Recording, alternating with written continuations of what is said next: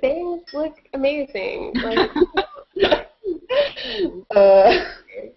that was what started our hangout being public. Well, we're clearly here to talk about a book in a very serious manner.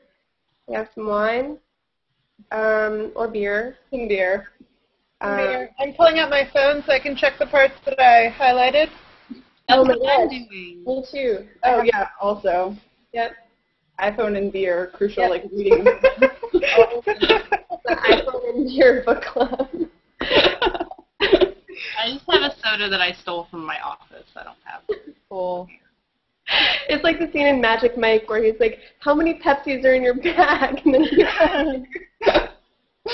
Wait, why do you remember that scene? It's at the very beginning of the movie before any of the skipping happens. Oh my God, I remember that scene because I've seen the movie twice.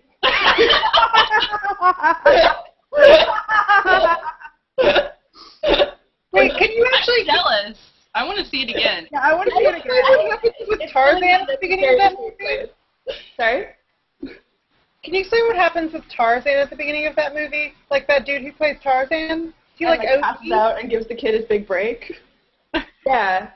This has been haunting me since we saw it. It's really crucial.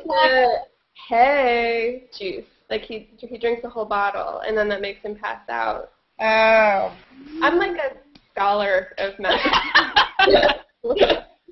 Writing my dissertation on Magic Mike. Really specific plot points. No, actually, the first time I saw it, I had to pee, and I missed the whole scene where they ride the boat out to the island because there was a long line for the bathroom. So, totally worth $15. Crucial. Scene. A really crucial scene. You got to see Zan's high school classmate in her bikini. Oh my God. Favorite high school classmate. You went to high school with her? Yeah, oh yeah, absolutely. No, wait. Okay, so everyone thinks that this girl is like a bad actress or something. I thought she was fine and like perfect for the role. Dan's gonna punch you now, Emily. No, this is not true. No, I think to be fair, I don't think that role had like a lot going on. I don't think she was given a lot to do particularly. But it also happens that like, I don't know, we like made out with the same dude in high school and now she's like a famous actress making out with Channing Tatum and I like live in New Haven. So I might have some feelings.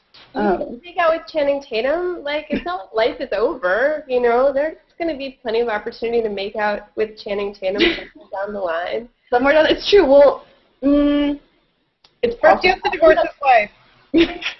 Then you can make out with him. I can star in a major motion picture, Miranda. I'm just saying. Or you could star in a major motion picture. Also starring Channing Tatum as my love interest. Talk about a book now. Yeah, let's talk about a book. Oh, sorry, book. Right. No, I would happily talk about Magic Mike forever. I have a lot of feelings about it, obviously, but like. This is not Magic Mike Club. Next time. Next time, Magic Mike Hangout.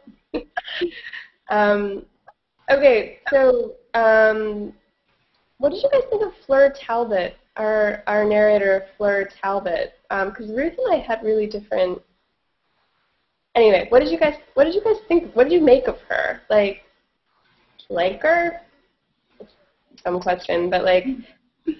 I really like her. Be friends with her. Wait, say that again, Naz? I really like her, but I don't know if I'd want to be friends with her. That was exactly how I felt.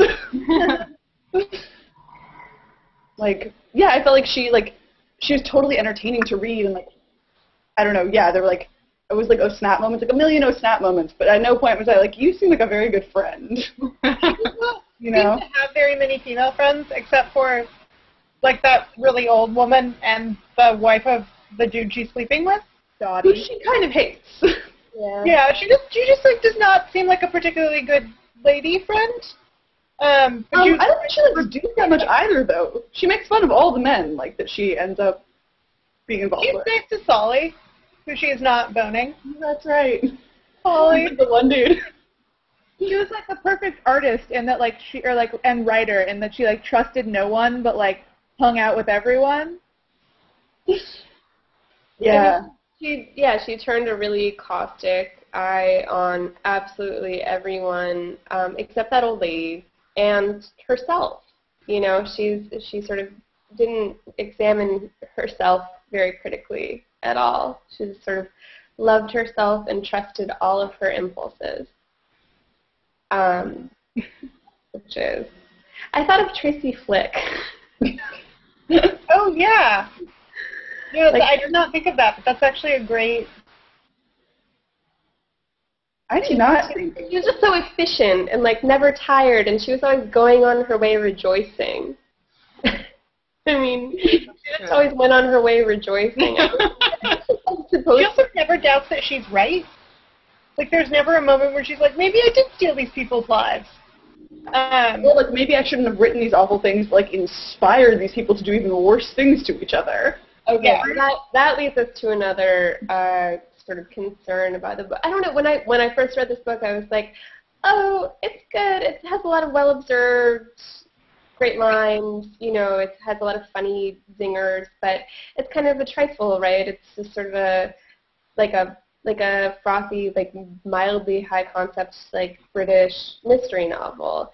And then I read it again, and I was like, wait, what actually happened? Yeah, I was wondering that also. Yeah. Do you know what actually happened? Do you know? Did you talk to Muriel Spark? Wait, is this real? And I channeled the ghost of Muriel Spark, and we did a Ouija board, and no, I think, you know, it's one of those ones where you're meant to keep wondering about it, or what. I should be more specific about what we're talking. Well, actually, I don't know, because maybe the one person who's watching this, hi, will like not want spoilers or something. But I don't think it's really a spoiler to say that it's about someone who's writing a book and who is either inspired by the people and the circumstances in her life to create characters, or who miraculously ends up writing a book that coincidentally turns out to predict the events of the future. So yeah, I don't know which it is. I don't think I actually read it closely enough either time that I read it to say which one of those it is for sure. I found that, like, I started getting bored with the kind of like idea that the plot of War Under Chase was mirroring the plot of these people. And, like, the parts that I was actually interested in were the parts, like, about her life. Yeah. And, like, the, like, weird one-liners where, like, there are so many where, like, she, like, has a drink with the guy in the bar and he's like, yeah, whatever, I could write a novel, I guess. Or, like, when she's having sex with a guy and she's thinking about Charles de Gaulle because she doesn't really want to think about it, and, like, her, like, the inside of her brain was so much more interesting than, like, the implications of the novel that she wrote. Oh my god, I know, because her novel's like bad and boring. and I skimmed it every time that there was like a long section of text from like her novel within the novel. I just thought those parts were not. But yeah, the parts where her attitude about sex in general. I'm gonna get my hear you from the kitchen. I'm on beer number 2, by the way. While my computer was restarting, I was like, I deserve a second beer because this Google Hangout is really, really difficult. I made I am in a row, so I wouldn't have to get up. That's smart thinking there.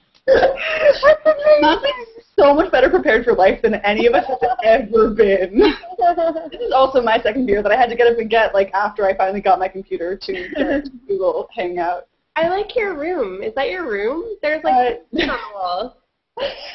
This is my living room, actually, which, because I live alone, has taken on the, like, 13-year-old girl quality that everything in my life has, so it's, like, collage with photo booth pictures. Actually, right here you can't see a living room and a bedroom, and they're both her own. New Haven. Yeah. When you live in New Haven. I will briefly point out that just behind me, what you can't really see, is my Hanson poster that I got when I saw them in October. Anyway. October of this year? Last year? Well, of 2011, yeah. Wow. Dedication. But I don't know, I don't want to, like, totally derail us with more conversations about, like, weird things from my life. No, that doesn't count as, this isn't, like, you know, English class. It's totally. Well, in that case, let me give you a tour of my wall. No, but I also, like, I don't know, because I really couldn't figure out how it was supposed to work, that, like, War Under Chase is, like, a really not engaging novel, but, like, Loitering with Intent is, like, such an it's, like, so fun. It's the exact opposite of, like plot-heavy, sort of, like, you know, trying to prove a moral War Under Chase. Like, Loitering with Intent is, like, the most trifle of a thing. And I don't, like, I don't know, I didn't know what to make of that in terms of, like, this idea that, like, Fleur is so clearly in love with her own creation, which is, like, not a terrific thing, and, like, gives up so much of her life, and, like, doesn't care about men or, like, female friends or, like, other jobs to, like, write this thing, which isn't very good. And, like, I don't know, yeah, as in love with this thing that isn't great. Is this a good time to talk about... Oh. Yeah, no, go ahead, talk about it. I was going to say, is this a good time to talk about Fleur Talbot and Hannah Horvath? Yes! Let's talk about Hannah Horvath. We always do. It's like there can't be anything with any, like, young, ambitious female protagonist that will ever, again, not get compared to girls. No, I'm fine with that. I guess that's fine. It annoys me, too. We're in the Dunham's world, you know, we're just living in it. And, like, we can't even go to Cafe Grumpy because they're shooting there. I have to say, like, I saw Magic Mike and I was so pissed off about this girl being in it. I was like, oh, I can't, like, enjoy, you know, ridiculous artifacts of culture without, like, seeing my high school classmates. And then I remembered that I, like, had not gone to high school through the Dunham, and I should be really grateful for that. Like, I'm sure all of her classmates are just like, oh, seriously? Not that I think she's great, obviously. No, she's great. The show's great. It's so great. It's really good. I hope it ushers in, like, an era of, you know, like, in a few years there'll be things that are like that and sort of depict, like, the reality of sex and the reality of women's lives and, like, actual friendships in the same way, like, books, movies, TV shows, cultural artifacts, whatever. And, like, you know, they won't always inevitably be compared to girls. But not yet. But in the meantime, Logan, you talk. Yeah, well, I don't want to compare it to girls, but she's just this young woman who's obsessed with the idea of herself as a writer, and that's made me think of girls. But we can talk about that just as a fact without. Well, I feel like I was so impressed by her. Like, she was, like, kind of self-aware and, like, working hard and, like, having plans in a way that, like, no, like, character of a lady writer, like, in this day and age has. Mm-hmm. Like, we talked about this. But just that, like, Hannah Horvath, like, as much as she's, like, ambitious and, like, also willing to give up relationships for what she does, like, never pitches anyone anything, but, like, doesn't appear to be trying to get her writing out there. So I'm just looking for my favorite quote in the book, which is when Fleur says, "The flu was a wonderful opportunity to get the book finished." She's, like, miserable in bed and, like, writing her novel. Or the scene that's sort of earlier on where her friend, her, like, quasi-friend who she doesn't really like, who's her boyfriend's wife, comes to visit her, and they have a fight, and she makes a big show of tearing up the pages of her novel, that because she's been accused of being, like, insensitive and unwomanly and only caring about her writing, and then she falls asleep, sleeps like a baby, and the next morning she wakes up, tapes the pages of her novel back together, and just, like, continues, like, you know.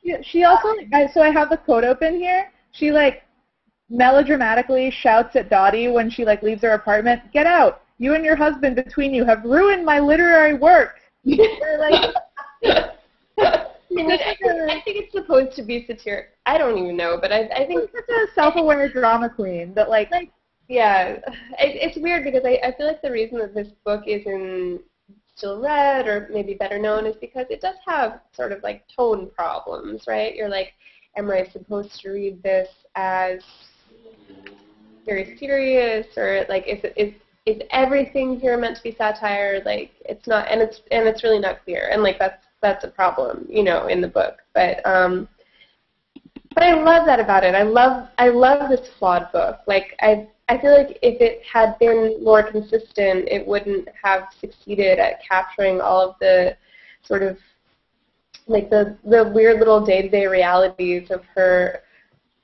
life in her, in her bed sit, having her day job, like sleeping with a gay dude, just totally not caring that he's gay. No, okay, I see the Hannah Horvath thing. Yeah, I was gonna say that one's like right there for you. Also, I was just saying we'd appeared to have lost Miranda, but Miranda has come back. Yep. Hey, sorry. I like that joyous little ping that it makes. That's one thing Google Hangout has going for it. Like, It sounds like a nail on a wine glass. It's like this dull kind of ping. totally. Yeah.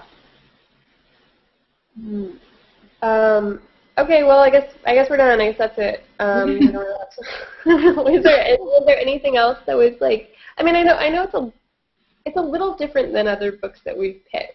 I wanted to do something that was like a little lighter for summer. Yeah, it was. I thought it was really fun. It reminded me a lot of the experience of reading it. Reminded me of when the first time I read The Dead Avocado. That's so interesting because I'm just now reading The Old Man and Me by Elaine Dundee, and I feel like that book is really similar to this book, actually. I haven't read that one. She's just really mean to everyone. I really like The Dead Avocado. How do you think that they're similar? Well, maybe it was because like sort of these historical novels, somewhat historical, and just sort of self-obsessed young women characters who are just sort of delightful. I think the problem is that Nosley and Miranda disagree that Sally J is delightful. I'm totally with you. No, I'm with you on this, and I totally see, and I think actually read in that light, Loitering with Intent becomes far more satirical, right? If you sort of compare her to Sally J with no particular goal or reason for doing anything that she does aside from wanting to be in Paris. I just pulled out a couple of quotes that struck me when reading this as funny. But then if I think about an actual human saying anything, it would be so annoying. Yeah. Are we all still here? I don't know. I just had to reload. Yeah. I just had to reload. Okay. So, I rejoiced in seeing people as they were, and not only that, but more than ever, he just loves knowing people better than they know themselves. And then at some point saying,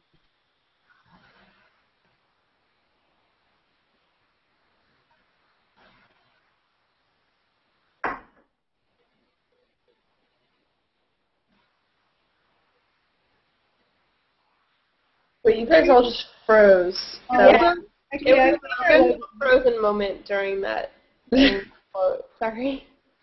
That was very weird. Yeah. Logan, are you still quoting? Logan. Logan, come back. Logan. For a second, all I had was Nosley kind of fixing her hair, and it had the very creepy sensation that I was spying on her. Oh, interesting. This is how Nosley moves her ponytail to one side when she was when she thinks someone was watching. It's right now it looks like I have two Logans. Oh no, just one Logan. Yeah. I'm gonna grab my computer charger. BRB. Wait, so Logan, can we hear now actually what you were just quoting? Oh yeah. Wait, and sorry, I had to X out for a minute because my internet connection. Are you quoting from The Dead Avocado? No, I was quoting from this movie. This book, okay. Cause this movie, just a little film. Basically, there were just both quotes about her, thinking herself as a writer first, and just existing in the world and having experiences solely in order to put them in her books or to put them in her memoirs. And I just, like, in real life, I feel like that would be so incredibly annoying to know someone like that, but she's so charming. I do feel like I encounter people like that once in a while, though. I mean, yeah. I mean, we're all writers. We're all like that, right? But, like, not so...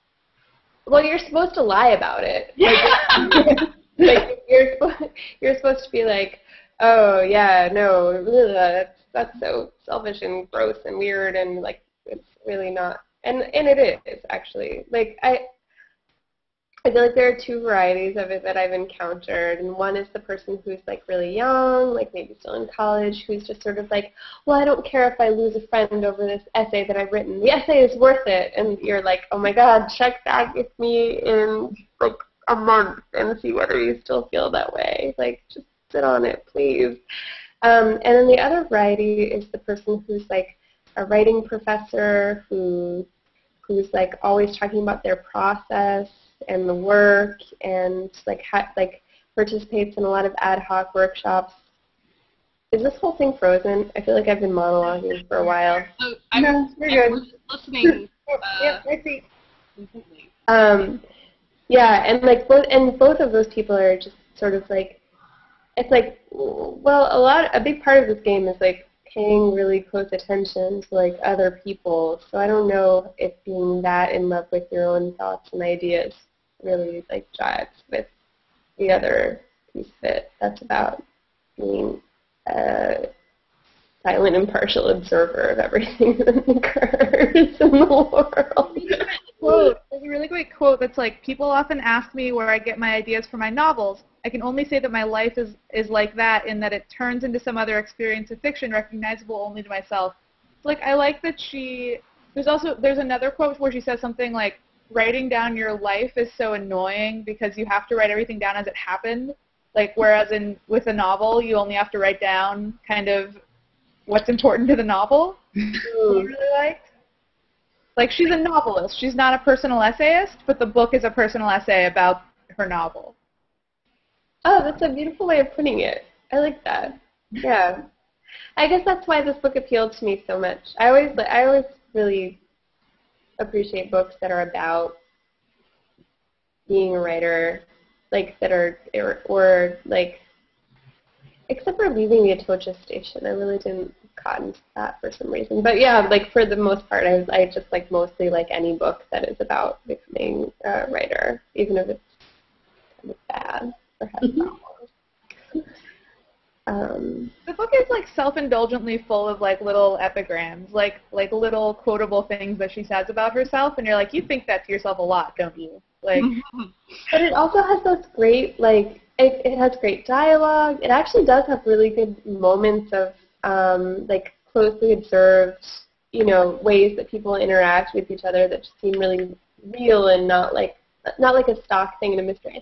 I think reading the Elaine Dundee book right now, the Old Man and Me, the one that's it's sort of like The Dead Apple. I totally recommend it actually if you want to pick it up. It's also an NYRB book, but it's like she is such a good writer and she has great pacing, but then there are occasionally like lines or sentences or jokes where you're sort of like, you wrote this really, it seems like facile, like written quickly, relying on careworn things. And the language in this book is actually really original. Like, there aren't,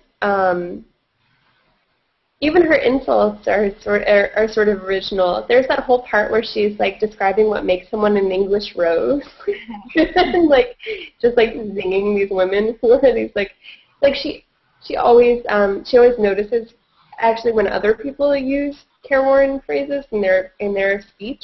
She's like, I knew that she was about to say that she was only human. Just like I don't know. Yeah, God, what a bitch. Yeah, I mean, I think Nosley was right in her initial assessment that, like, she's so fun to read and read about, and, like, you would never want to hang out with her. Like, you never want to know what, like, weird, fictionalized English rose you're going to turn up as, in her Yeah. hanging out with you when she hates you. Like, Yeah, exactly. at midnight and, like, feed you tea, but, like, she secretly is going to rifle through your belongings. But, like, I had this conversation with someone kind of recently, who I, like, at the time just started hanging out with, and he was like, can I, like, ask him a question, like, are you going to write about me? And I was like, I don't think so. I don't know. It was very weird. Like, I never thought of myself as, like, I don't know, I didn't think it was, like, consequential to other people, I guess, like, my writing. It was very weird to be asked this question to realize, like, that I didn't have an answer for it.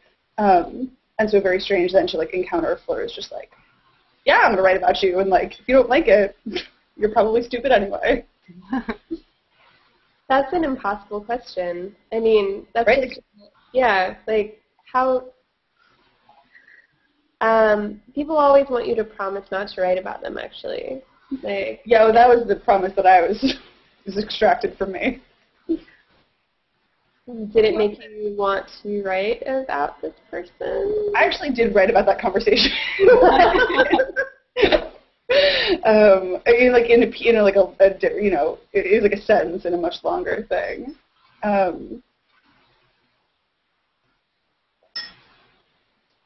don't know.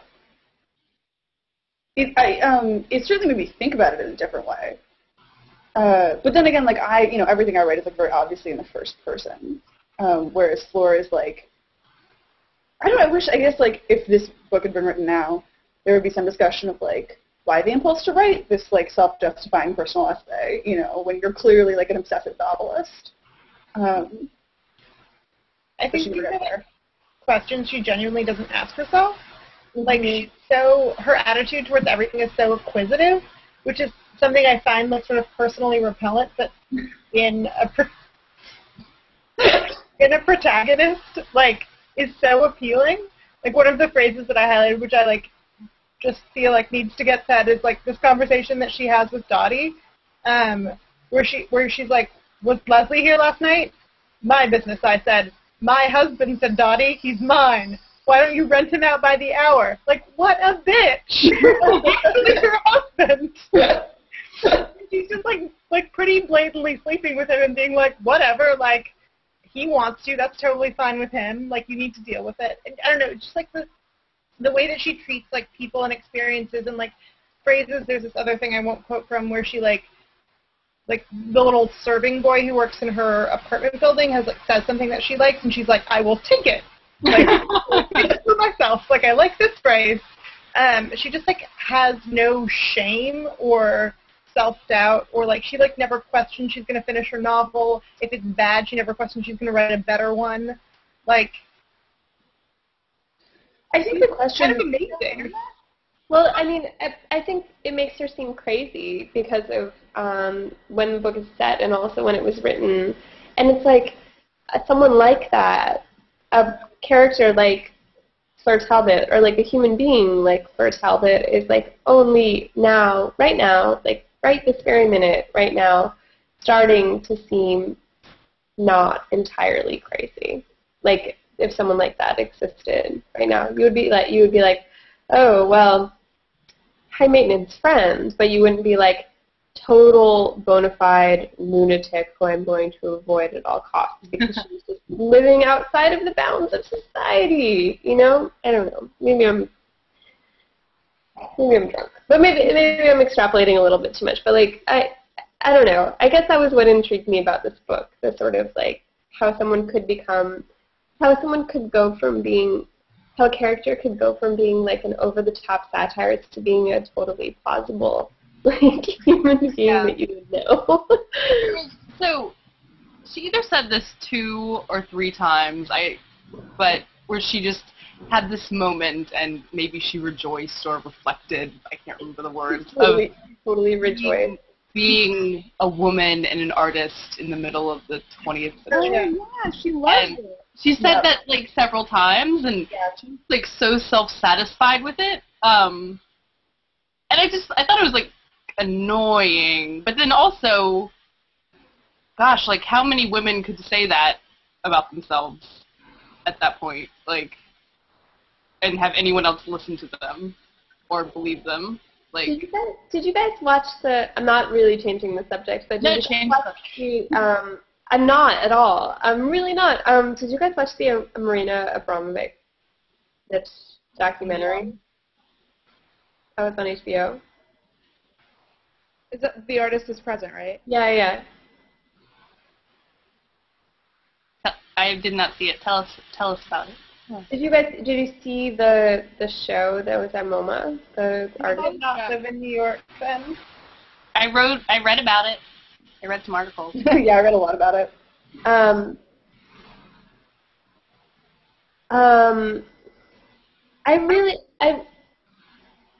The documentary is a little weird in many ways, and it's like, well, like it's a documentary. It has like music that tells you how you should be feeling. But I really, really recommend it actually, because she's just so incredibly amazing. She's also a person who just has like total unshakable conviction in like her right to just do whatever she deems necessary for like her art. And like when you know someone like that, when they're like making bad art or like making no art, you're like, you user asshole. Like, how dare you stupid, like, you know, pointless person. Like, how, like I remember, you know, my good friend's ex-boyfriend who she was with when we were like both 22, who was always like lying on her couch and like rolling his own cigarettes and like dictating bits of his like weird steampunk novel to her. It's like, fuck you, dude. But like, what if you're right about yourself? What if you're a genius? And this is like a gamble that this person took under like the most oppressive circumstances imaginable, and she was like, I'm going to make this crazy art, and I'm going to like, and I don't care if anyone thinks that I'm like insane, you know, I don't care if anyone like wants to institutionalize me. And now like 40 years later, you know, like everyone wants to kiss her ass. I guess, including like, you know, James Franco, and like she wears all these like designer clothes and is rich, you know, and it's sort of I don't know, it's a confusing. I don't really know where I was going with that. Well, that's the thing about any artist, right? That like an artist is someone who asserts that the things that they're making is art, and like sometimes those things it's like, no, you're just sitting in a room for a long time, and sometimes it's like, no, that's just like a picture, and it's like irritating when the work is bad, or when it's like a kind of blowhard like douchebag, mostly man. But it's different when it's like Fleur Taba, I guess, is an example of someone who really asserts that she's an artist, and you're like, well, you're kind of a jerk. But I guess like anyone who asserts that their work is art, and it's just like different when women do it. Like it's normal for a man to be like, I say this is so, and it is so, and it's different when a woman like asserts and is really confident that their work is good. It like makes you uncomfortable. Yeah, you're much more ready to leap to the conclusion that there's something wrong with that person. Yeah. Even still, you're like, well, that person, it's so sad. Like, she's delusional. Like, she thinks that she's making art, you know? But I was so I wish that weren't the case, but it just is. Like, even for me, I have to, like, re-examine my prejudices all the time because I'm, like, you know, duh, obviously I'm like all for women making art, but I'm, you know, it's, I don't know, it's just like there's so much internalized, sorry to get into like weird like women's studies things, but like there's so much internalized, like it's a combination of self-hatred and just like internalized misogyny that's like part of everyone's like consciousness. It's like, it's really hard to get away from it. Like, you know, I mistrust anyone who thinks that they have actually transcended it. That's heavy. One thing that I couldn't get off my mind when reading Loitering with Intent was the fact that, like, the book would have been totally different if the internet existed. Like, the characters are constantly, like, having downtime or, like, having nothing to do but write their novels. Or her poor novel, right? Like there was only one copy of it and it was stolen. Sorry. Plot line, like totally archaic. To be fair, actually, it's a plot line of Californication. Really? Yes. He like typewrites his novel and he gets carjacked and it gets It could stolen. still happen. Yes, Miranda? No, this could still happen. There are some authors who still type everything on a typewriter, and then they have one copy, and then they give it to their publisher, and, like, it could be stolen. It could happen. I was thinking about the logistics of this. Also, like, the proofing process. Sorry, these are my thoughts because it's my job. It did actually happen on an episode of Revenge. Sorry? Sorry. Oh, no. Miranda, like, tell us who does this. Sorry? Oh, I said tell us. Who does this? Oh, Louise Glick. Still only uses a typewriter. We have some new poems of hers, which maybe it's the only copy. Who knows? Maybe she actually typed them twice, which is what she would have had to do, or like Xerox them, I guess.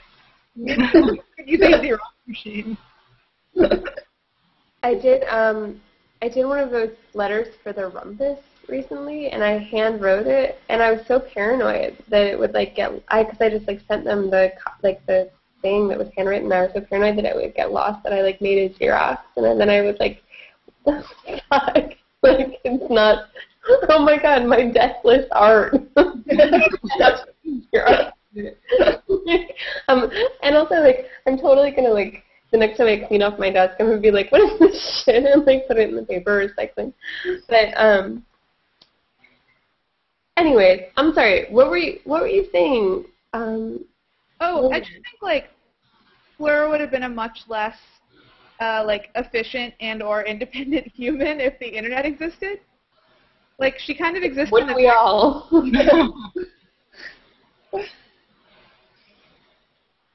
No, but I think there's something to that. That like one of the things that like drives her forward is her sense that she's like doing the important work of like the woman and the writer in the 21st or the 20th century. And that's probably in certain ways you're like I'm isolated and I'm motivated and like everyone else is stupid. Well, in some ways it's really easy to feel like everyone's stupid when you're on the internet. Like in some ways every day you're inundated with other people writing stuff that you respect and you're like, oh Jesus.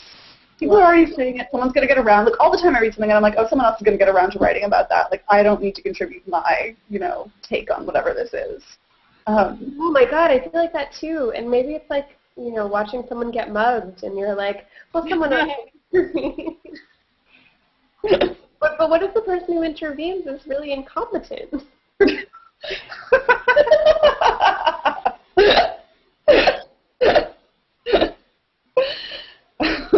Wait, where's Logan? I feel like I haven't seen her in a while. I'm here. Okay. Wait, I felt like you were trying to say something and then I cut you off, but it was like 3 people being on the screen ago or something. Oh, no, it was something that was about a television show, and it's not important. What television show? It was just on Revenge. That was a plot line that someone had one typewritten manuscript, and his house burned down. On purpose, honestly. I think we've all learned an important lesson here, and it's backups. You need at least another Xerox of your manuscript in a separate location. I don't know how Louise sleeps at night. I like put that shit in Dropbox and like email it to myself and like just in case everything in the world catches on fire. Like that shitty thing that I just wrote in space. I have everything in Gmail, so when Gmail decides to not let us access our things anymore, then I'm in trouble. That will be 15 cents, Logan. 15 cents per document that you download. Yeah. Yeah. Oh, by the way, Google, thanks for benevolently allowing us to do this. Does Google own this conversation? Is that how this works? I think they do. Yeah, they can like use it to advertise Google Plus. They can be like, look what people are doing on Google Plus. They're drinking wine and talking about a book by Muriel Spark. I don't think I'll really be tempted to do that, but so we're all prepared for that eventuality. Well, okay. Do we have any other as long as we're like meeting like this, do we have any other like concerns or questions or anything that is relevant to like this book or any other book or Any other book? any other book that has ever been written or ever yet? I have some concerns about other books. Okay, valid, yeah. I don't know. What are you guys all reading right now? Like, I right. started the last month's Emily Books book today. I don't remember the title. The one before this. I'm like, it'll come to me. Wait, last month was One More for the People, right? Yeah. Yeah, I finally did like an interview with her that I'm gonna put up on the site probably tomorrow. I was just really curious about like what's going on with her now and like is she okay and stuff. Is she okay? That far. Yeah. Should you be worried? She's fine. She got her adrenals removed and she has like totally artificial hormones in her body, but other than that she's doing okay. And she just like lives in Portland and has like 4 jobs. Portland. It does seem like a paradise of sorts. Yeah, it's of sorts. Yeah. So we shouldn't all move there. No, it's depressing. The sun doesn't come out. Also, not really jobs, right? Which I Yeah, guess maybe if we're trying to be ambitious lady writers might be good, but like, if you want to make rent and stuff, might be problematic. Rent. Whatever to that. What did you just finish reading, Miranda? I just finished reading How Should a Person Be? Question mark. A novel from life. Zan currently has my copy. I really loved it. I mean, there's like no way to like do spoilers on this book, I feel like, but even though there were some parts at the end I felt like sort of like lost its shape, sort of fell apart narratively towards the end, but I don't know. I feel like all of the parts that like James Wood called out in his review for being like super narcissistic and useless, I was like, oh no, those are just my thoughts though. And I'm like so glad someone else is out there asking those questions. Like these are questions I have about how a person should function in the world and like whether or not my brain works in the same way that other people's brains work. And I don't know. I recommend it to all of you if you have not read it, and I can get you copies for free. Which I have maybe a I shouldn't. got me for free. Yeah, maybe I shouldn't say that. Or like maybe I shouldn't say that. We had thought about On making Google Plus. we had thought about making it a book club pick, but then we were like, it doesn't really need our help. Like it's good. Like it's got it. Like we're gonna focus on books that like could. We want people to always be like hearing about stuff first from us, if that's at all possible, you know. And this book has gotten like it's amazing. It's gotten like so much hype. Amazing. It's crazy like how like well received this book has been. I really feel like it signals like a really big important like shift and change that's happening. I really hope that that's actually what's happening. I think that it is. Like it's like crazy and like super exciting. You got angry at someone on Tumblr about it today. I called someone a tool of the patriarchy. So righteously though, I read that thing and I was just like, are you kidding me? Like, are you kidding me? I like it's been a long time since I've like gotten really angry and like wanted to like really angry on the internet, you know, because it's like always a bad idea to be really angry on the internet. Like you have to not do that because it's just like it's this like self-perpetuating, you know, and then you can't help but pay attention to all the people who are like, no, you are a tool of the patriarchy, but calling another woman a tool of the patriarchy because that just feeds right into the endless cycle of girl on girl, and you're like, oh, like, no, stop. But yeah, no, I don't know. It's like a few hours later, and I still think I was right. Like that was some terrible bullshit. I really hate it when people write about like authors' outfits Like, they do not write about male authors' outfits. Like, sometimes they write about their hair. And, like, but, You were serving as the person that, like, Zan mentioned earlier, where, like, Exactly. Okay, someone else is going to write about it. I guess I won't write this angry thing. Like, you were being that person. You did everyone a service. I thought about it a lot. I was like, well, I really shouldn't do this. And then I did it anyway. You know, I don't know, because I had such terrible things happen. I mean, not to make this all be about complaining. I'll spare the world this, actually, but like the world, our one viewer. No, I just like I sent book form, like my author, like they asked for an author photo, and my editor sent them my author photo, and they didn't use it, and instead they used a photo that was a few years old of me flipping the bird on a rooftop in a bathing suit, and like the review was about me flipping the bird on a rooftop in a bathing suit. It was not about my book, and I just don't want that to ever happen to anyone ever again. Like, I just feel like that is such a fucked up thing to have happened, and it doesn't even at this point have anything to do with like me or like my book. It's just like that should not happen to women like who write books. Like, that's horrible and fucked. And to imply that, like, I don't know, it's just really gross. But there's no winning this sort of like game of like self-presentation. Like, you're just like, they will hate you because you're pretty, they will hate you because you're ugly, they will hate you because you're thin, they will hate you because you're fat, they will hate you because you're like old, they will hate you because you're young, like they will hate you ultimately because you're a woman, and there's nothing you can do about that shit.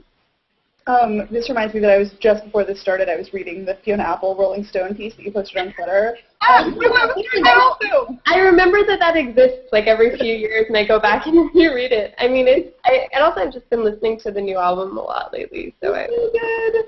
But like in it, there's this whole thing at the end, right? Of like Janine Garofalo has like made this like stand-up comedy bit about how Fiona Apple is too big. Oh my god! And I feel like we've all been like both Fiona and Janine in that situation. You know, when it's like, oh, but I just thought it was funny, and I didn't think it was like offensive or sexist. I was just trying to be funny, and then you realize that like, oh, maybe she's right. Like, maybe the reason, like, that quote is so powerful. Like, 20-year-old Fiona Apple being like, I do have an eating disorder. Every girl in America has an eating disorder. Janine Garofalo has an eating disorder, and that's why she's so upset. And it's like, yeah, out of the mouths of crazy 20-year-olds. Oh. So, Yeah.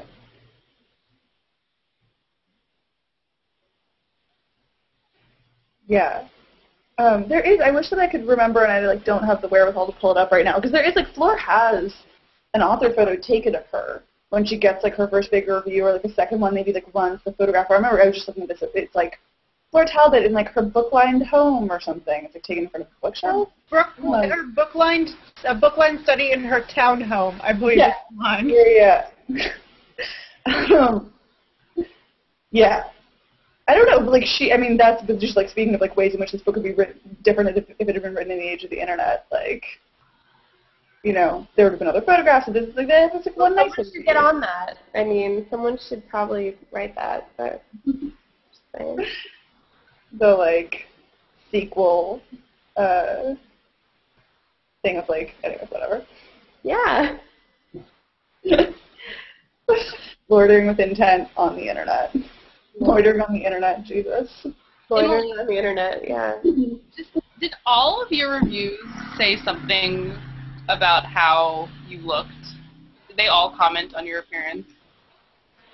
The Times one did. The Bookworm one obviously did. I don't know. I didn't read them all. Yeah. I mean, I read both ones. I read the Bookworm one because it was first, and the Times one because it was the Times. But there were a lot of other ones that I actually did prevent myself from reading.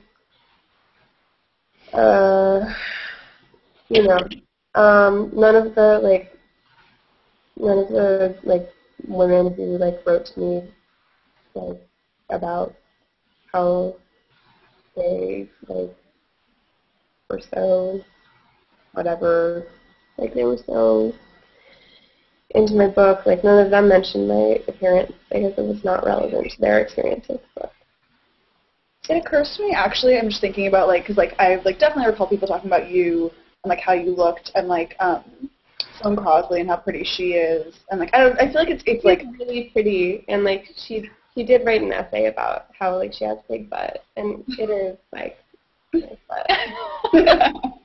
Well, but, like, I'm just thinking about Karen Russell, right, who won a novel that was, like, nominated for a Pulitzer. And, like, I mean, maybe I'm just not reading the right stuff, but I feel like nobody has called her out on being, like, too pretty or too, like, I don't know anything about what Karen... I actually, don't have any idea what she looks like. I do, but only, like, not... Right, but only now that I'm thinking about it. And I wonder if it's, I think it is particularly, like, the issue of being an essayist. It's this assumption that if you expose any one part of yourself or, like, present yourself in any way, like, all of you is up for dissection. I mean, it is worse if you write about yourself, but I think, like, you know,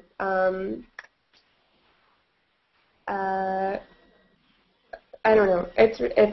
No, I mean, I'm sure there are counterexamples. I just, like, I'm just trying to think about, like, other, I don't know, other examples of it. It's obviously, like, not okay either way. But I think it's a particularly pernicious way of, like, belittling women's first-person, like, personal expressions, right? Is of saying, like, oh, well, if you're talking about yourself, what you must want is for me to talk about whether or not you're pretty. And, you know, it doesn't work. It's not the same for men. Like, I feel like a man's appearance is as likely to be talked about whether he's writing memoir or fiction, which is, like, not very likely. I guess I'm just thinking of, like, books that FSG has published recently because that's all that's in my brain. But, like, Rosecrans's book, Paris, I Love You, But You're Bringing Me Down, I don't think any reviews mentioned, like, that he's, like, genuinely an attractive man. Like, he's an attractive dude. I'm gonna Google image him right now. I have no idea what he looks like, but I totally know what Sadie Smith looks like because there are a million photos of her because she's beautiful. And then we're publishing this other book of essays by Davy Rothbart, like, in the fall, I think. And I, like, would bet you that no one is going to mention that, like, he's, like, he, like, legitimately is, like, a hilarious looking dude. Not that he's, like, he just, like, presents himself in a very hilarious way. He's, like, I don't know. Anyway, but this is, like, not material. Lockhart took the stage in, like, baggy pants and a newsboy cap. But, like, that's not, like, you don't, like, I feel like that's the first place you go when you're profiling a woman or, like, writing about a woman who's writing a memoir, and, like, you don't do that with men. I mean, it's, like, I'm not denying that, like, our physical, like, being is part of our, like, holistic sort of, like, experience of life and, like, our way of, like, being in the world. I don't think it's, like, irrelevant information to, like, know how someone looks. I mean, I don't think we should all be wearing, like, burqas or, like, those sort of, like, weird, like, attractiveness masks that, like, David Foster Wallace predicted that we would all use to video chat with each other. I just, like... I would like one of right now, though, by the way. Oh, God. I kind of would too, especially hair-wise. I don't know what's going on with my hair game, but, like, I also just, like, I don't think it's used to discredit men in the way that it's used to discredit women. I think that if women are sexually attractive, it's, like, presumed that they don't have anything else to offer, and you kind of have to, like, age out of it in order to be taken seriously. Like, it's more depressing that you can just age out of it. It's like, oh, you hit a certain point, and, like, it doesn't matter, like, what else is going on. Exactly. It doesn't take long to age out of it. I mean, you just give it, you know, 2 years, and, like, you know, you're a mommy. I'm sorry. I feel like it's, like, a really bizarrely self-pitying direction that I took this conversation in, and it doesn't really have anything to do with the book, and I'm sorry that I did it. Because there aren't, like, good answers to this shit. Like, I think, I don't know. I thought Sheila Heti looked awesome. Photo. That didn't matter. Like, I would never want her to wear a designer like dress or have like really good makeup or whatever. It's just not like her to be any of that shit. Yeah. So like, if I wanted to only read novels by like Kardashian sisters, then I would do that. They've written some. Yeah, but I do wonder a little bit if, like, there's, like, a brashness in Loitering with Intent that is only possible when, like, you're Fleur Talbot and you're, like, the one crazy woman who's writing like this that, like, is affordable to none of us now. Because, like, we all know what happens if, like, you know, if we were to, like, go around writing essays being like, yeah, I, like, fuck other women's husbands and, like, screw my friends because my art. There would definitely be mean comments, but I think you can lay claim to like whatever craziness you want ultimately. Like, or you can lay claim to it, but like you get there's like this I don't know this whole like public culture that we and like a lot of our writing exists in.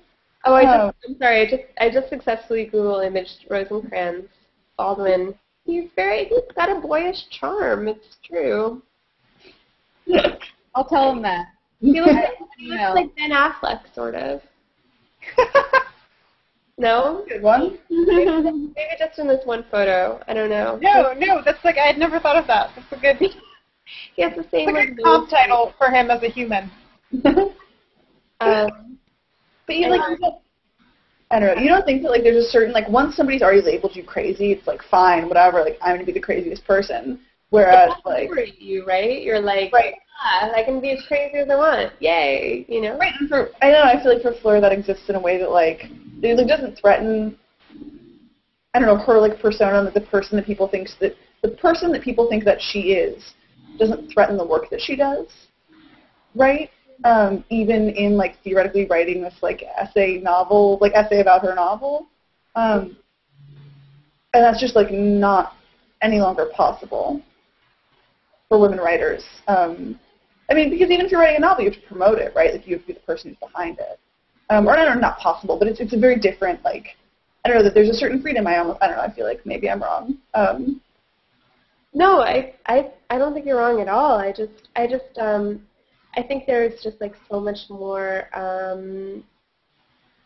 courage in not giving a fuck that is asked of us when we're like presenting anything to an audience than is asked of like your average Dude. I mean, obviously it's always hard to be like, here's my thing, maybe you'll hate it, but there's just another layer, like when women are doing it.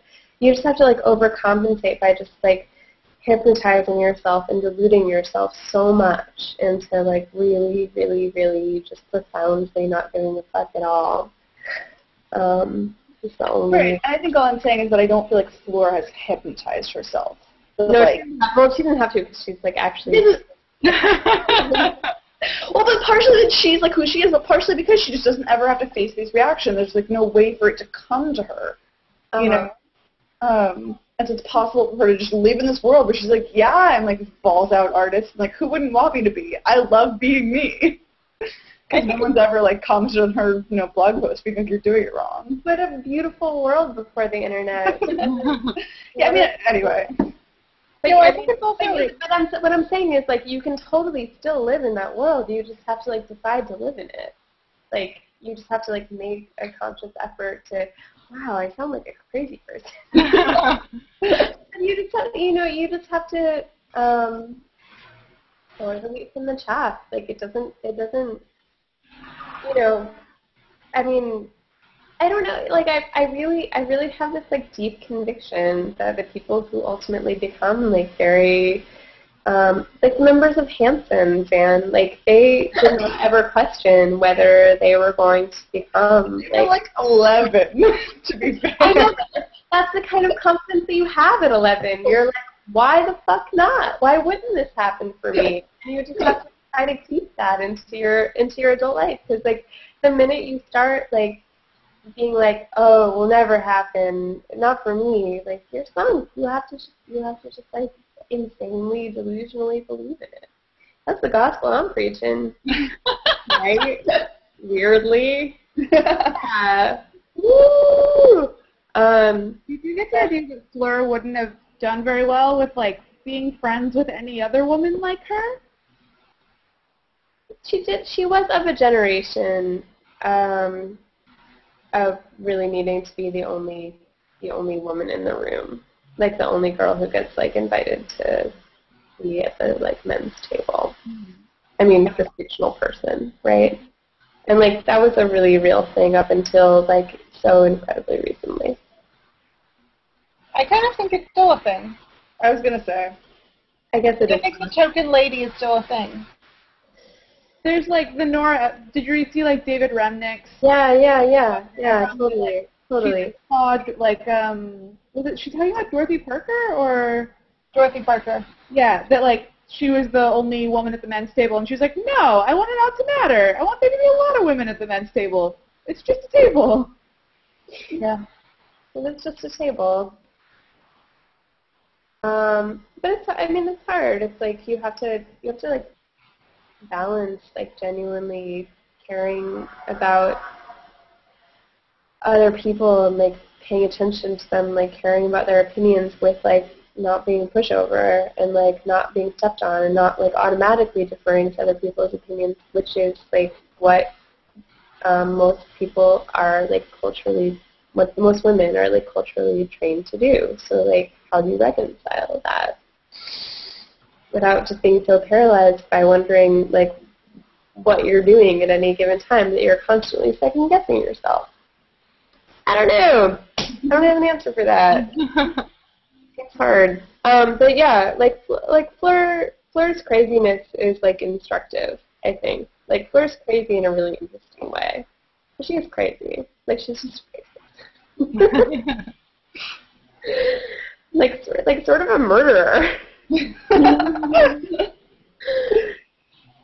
Yeah. Have you guys read any other books by Muriel Spark?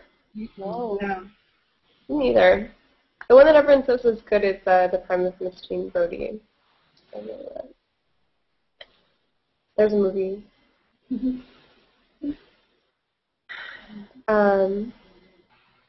Are we? I think we're like done. Do you think we're done, Fish? We're done. Well done. I like Probably books today. now. Good All pop right. girl. Well, I'm just going to turn off I'm going to hit end broadcast, and then we can, like, privately say bye. Bye, Dan. Bye, Miranda. Bye, Nosley. Bye, Elizabeth. like a little Christmas poem. Okay. Sayonara.